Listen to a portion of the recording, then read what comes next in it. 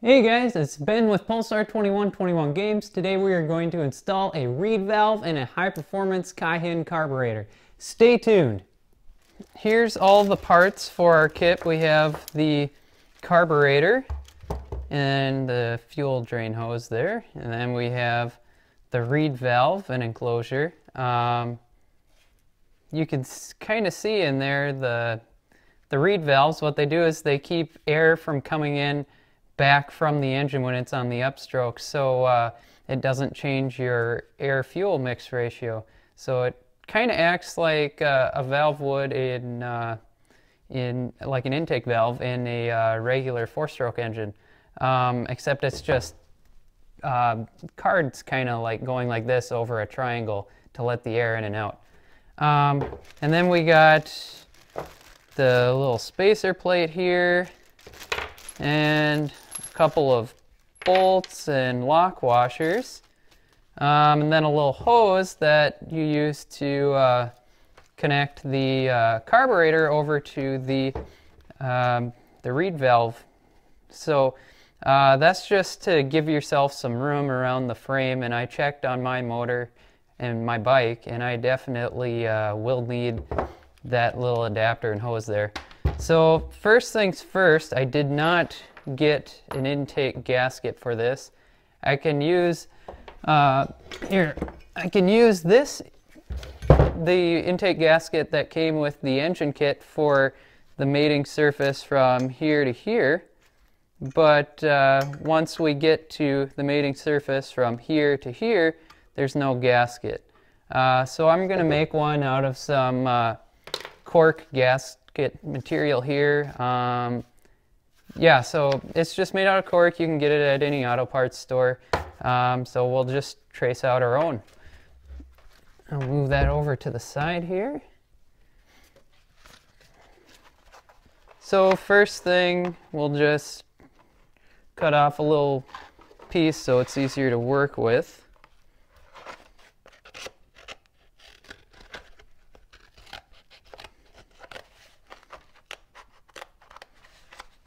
I'm using a small scissors so I can get around the corners a little bit easier. You can get a real adult scissors if you want. So yeah, basically we're just going to line it up like this and then trace the pattern onto the paper. Alright, there we go. We'll just cut this out here. Now I'm just going to find a scrap piece of wood here as a cutting block. Yeah, this will do. And then use a razor blade here to cut out the inside. Be careful not to cut yourself. And then you want to be careful when you're cutting those corners not to go to the edge here. Alright, and there's our nice little gasket. Alright, so now we have our gasket. We still have to make the holes for the bolts to go through. It should be thick enough where we can actually drill them. Yeah, it's actually a pretty thick material. So I'm just going to line it up there and then get this started. Okay, and then that should give me my mark. Okay, so I have my marks here.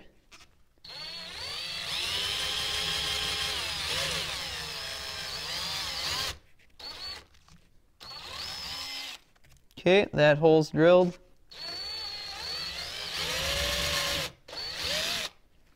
Okay. All right. And that is how you make a custom gasket. Okay, so I've just noticed that the stock intake gasket is, it's decreasing airflow quite a bit. You can see there's the little hole there in the stock one, and then here's the one that I just made. Not exactly comparison. So I'm going to go ahead and make another one of these for that other mating surface, because this gasket it's junk. Let's be honest, it's garbage. We're gonna lose quite a bit of power if we use it. So I'm just gonna go ahead and make another one of these. And once they're cut out, you just want to hose them down with a little bit of WD-40 just to get them all nice and squishy, so that they install well later on. Just about 5 minutes of sitting is all they need once they have the oil on. Okay, so now that we have both of our gaskets cut out and soaking in WD-40, we're going to set that off to the side here, and now we are going to remove the old intake studs using the double nut method. If you're not familiar with the double nut method, go check out my my HD stud kit installation video. Alright, now that we got those studs out, we can go ahead and move on to installing the new reed valve kit with its own studs. Actually, its own screw set here with Allen keys. First thing we're going to have to do is separate this case here.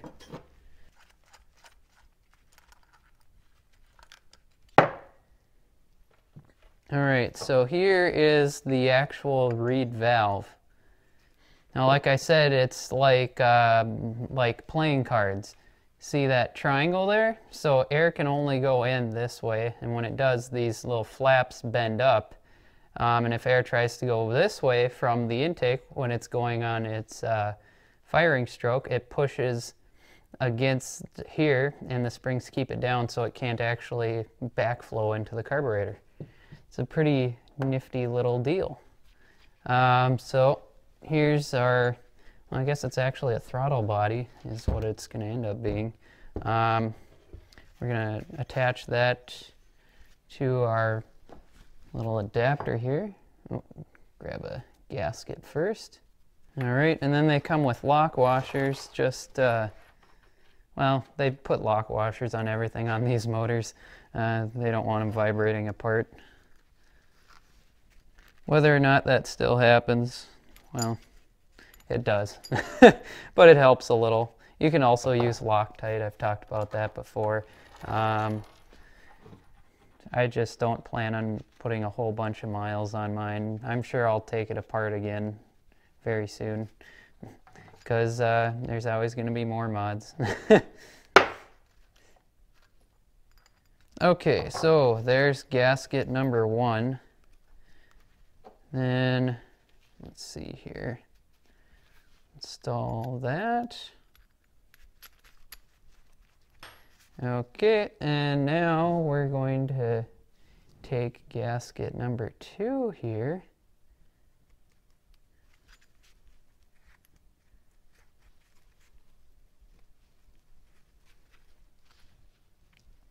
Ooh, I think that one soaked a little too long.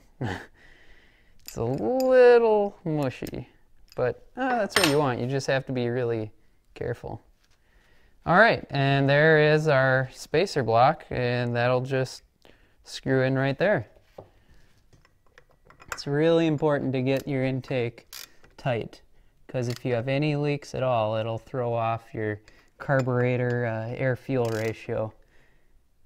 And that is will make it run extremely lean if you get it wrong. So there we go. We have 2 custom gaskets, our adapter plate, our reed valve housing / throttle body. Now we're just going to go ahead and put the reed valve in.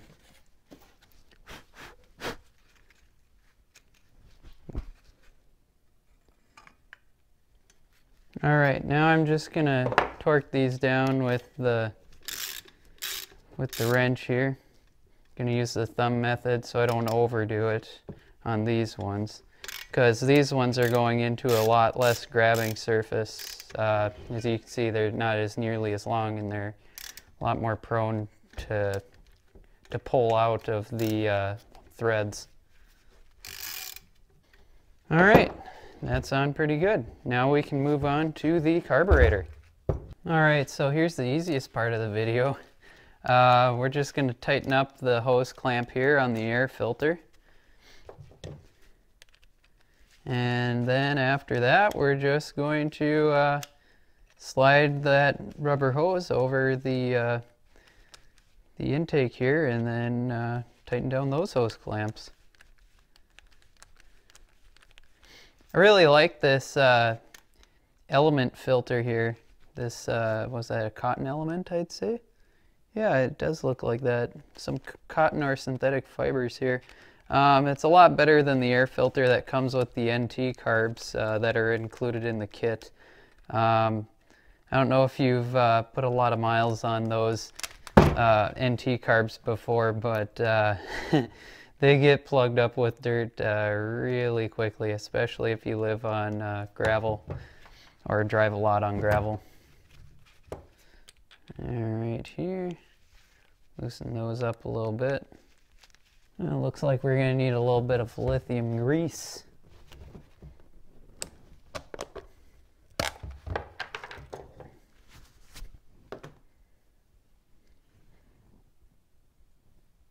That should help things slide on together.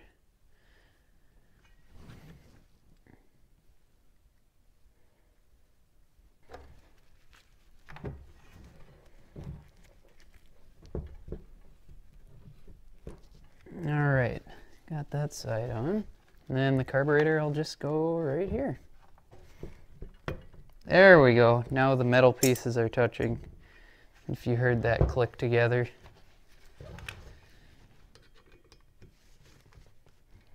So we'll just go ahead and tighten these hose clamps up, like so. All right, and there you have it.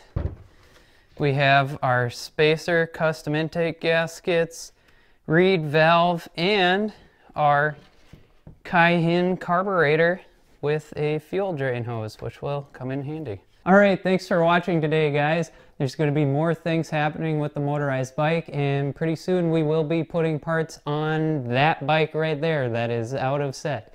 So like I said, subscribe, hit that bell, and I'll see you next time.